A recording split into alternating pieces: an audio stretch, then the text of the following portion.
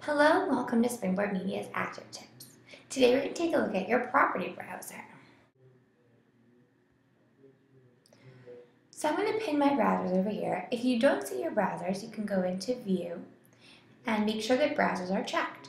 It's also Command B or Control B. So each of these icons across the top is a different browser that has a different function. Today we're going to take a look at the fifth one over, the property browser. So right now you can see I have nothing selected, so I just see the information for my page. What's interesting to note though is I do see here what the size of my page is. I also see if there's a specific background and what page turn effect is in place. I can also see what tools are in place. So you can see that the revealer tool is here and it's set that it will automatically reveal on this page. This is also where I can change the grid for my page, and here the grid is not visible. Let me take a look at some of the things that you can see on the page.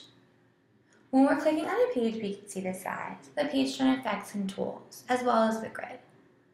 When we click on text, the property browser is going to change. Now we have a box for identification, which is where we can add keywords if we're going to make containers.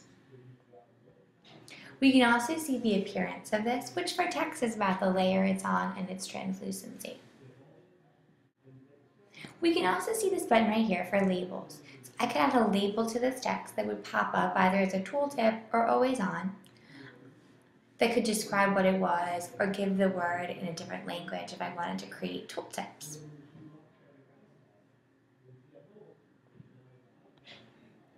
When I click on an object, I now see this fill box with the colors and the outline box. These are two things I can change about shapes. So I can change the style of the outline and the width of the outline, as well as the fill. So this is where you can create the gradient shapes that you often see in flip charts. You can create different types of gradients or different types of fills. You're choosing the type of fill you're looking for and then the color. If you choose gradient and nothing happens, make sure you check the kind of gradient you're looking for.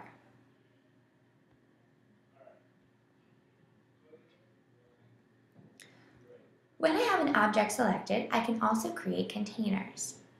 And that's right down here in my property browser under containers. There are different types of containers. Right now, it's to contain nothing. If I set this up to contain anything I put inside the circle will be automatically grouped to the circle and stay with it. I can also set it up to contain a specific object, one correct answer. Or I could have it set up to contain keywords, where many different answers could go into that box or circle. Another thing we can change about a shape is the restrictors. And the restrictors will allow us to decide if we want the shape to be able to move,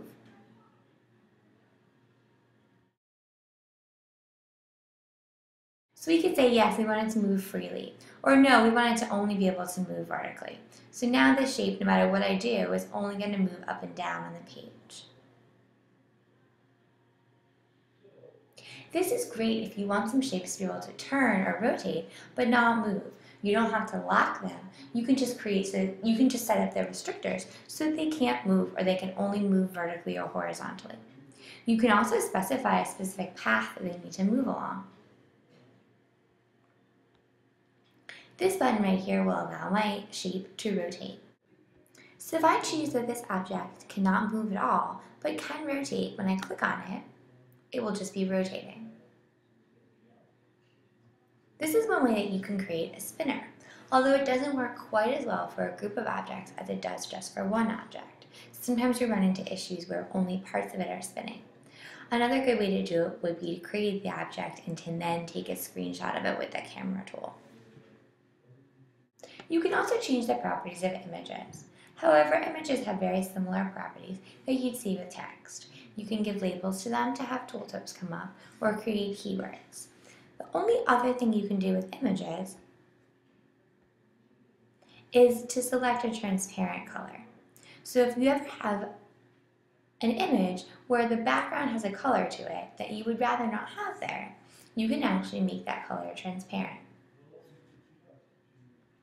Let me show you how you do this by actually filling my page with a different color. Let's do this light yellow.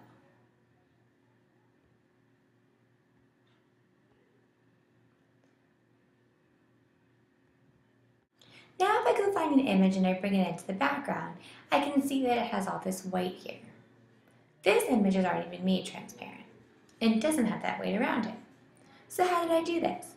In the property browser, I'm going to go down to miscellaneous and I'm going to click transparent and make sure it's on true. And then it says transparent color. I could choose white, or I could also use this color picker to select the exact color I'd like to make transparent. This can make your flip charts, if you're using colored backgrounds, a lot more professional looking, where you won't have the white outline around each image. When I bring up the next page, I can see that the tools are still here, and I can change that in my property browser as well. Under Tools, if I click on it as before, and then change this to Tools Off, now that revealer isn't there anymore. Thank you so much for watching today's Active Tip. Check out our website for more information about our professional development. We're also offering summer boot camps for teachers.